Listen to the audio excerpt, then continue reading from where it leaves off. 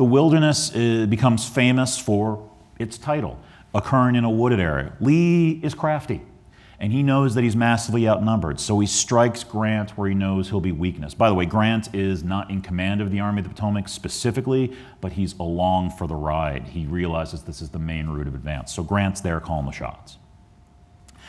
Lee strikes in the wooded area near the Chancellor's house, where a battle had been fought almost exactly a year earlier at Chancellorsville, and manages to negate Union superiority in numbers and artillery, and the result is a bloody, fratricidal conflict, with the woods catching on fire and soldiers blindly firing, sometimes into their own men.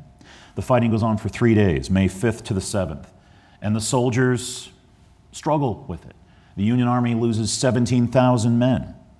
Private Robert McBride, 11th Pennsylvania, refers to the Wilderness as a tragedy, grandly, awfully sublime.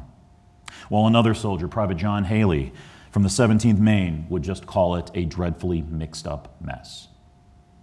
The Wilderness is not unique in any sort of manner. In many ways, it followed the pattern of previous battles: Fredericksburg, Chancellorsville, the Bull Runs, the 7 Days campaigns. Union Army advances, Lee does his thing, stymies that advance, inflicts casualties.